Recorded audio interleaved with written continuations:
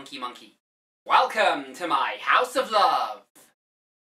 You know, all this doom and darkness, seriousness and nudity can take its toll on a fellow. It's been a while since I've reviewed an honest-to-goodness family movie. Let's rectify that with today's subject, Ice Age.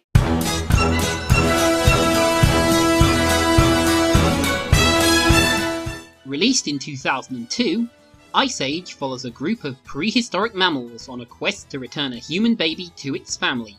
But a pack of saber-toothed tigers have devious designs for the infant.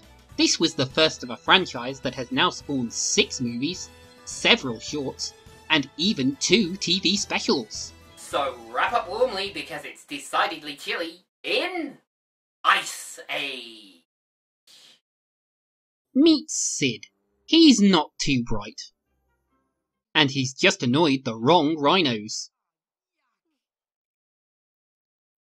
Lucky for him then, that a laconic mammoth intervenes.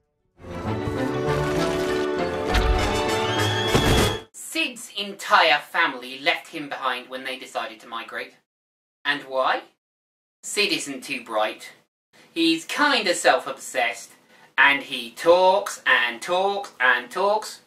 He could talk the hind legs off a rhinoceros, which is probably what he should have tried. But what about Manny? Well, we'll get to his story a little bit later on. A much diminished pack of Smilodons plans its revenge on the humans that hunted them. But the real prize is the human cub.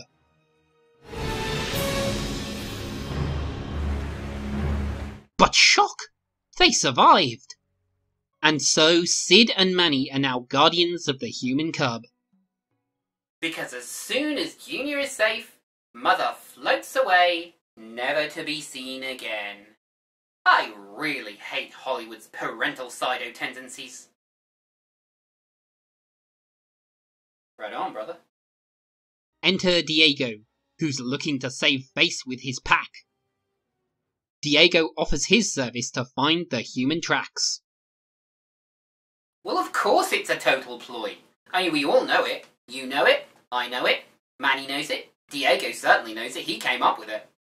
But hey, we probably don't have time to dwell on every plot point. We could probably dwell on a few, but for the moment, let's move on.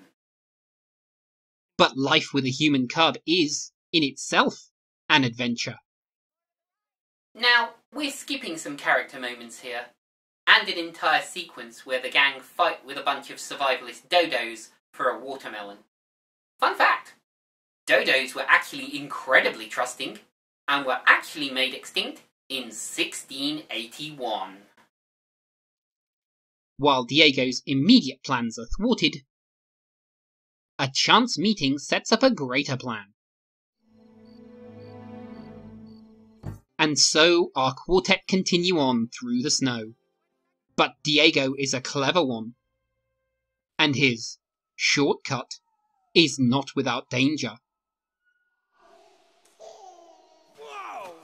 And in cave paintings, we discover Manny's pain. Okay. There's no getting around it. There's no getting away from it. We must address the mammoth in the room. Manny was the last survivor of his family, most likely because his herd were wiped out by humans. And I know, yet again villainous humanity.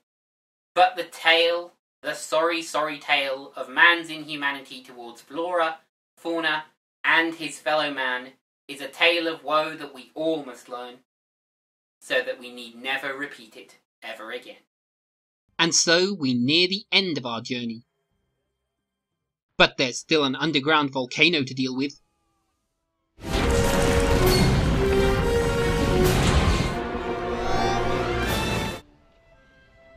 But there's still the little matter of Diego's old pack to deal with yet. Luckily, forewarned is forearmed. Ah, the old switcheroo. Classic ploy, that. Though you don't see it as much in the digital age. Last time I saw it was with a bunch of Navajo language documents. They were encrypted for a reason, though. and I think what they actually contain still might be classified, at least for another year or two.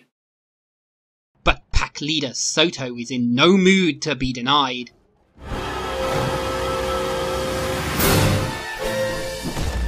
And so, Sid and Manny return the cub to the humans. But shock! Diego's alive! And so our movie ends as our reunited trio head off to new adventures. So that was Ice Age. And you know what? I'm going to put this one into the House of Love. This is a family film, but is it a good one? Well, it's a little sappy. Two broken outcasts and a spy for a pack of saber-toothed tigers taking a human cub on what is essentially a road trip through Ice Age tundra and bonding along the way.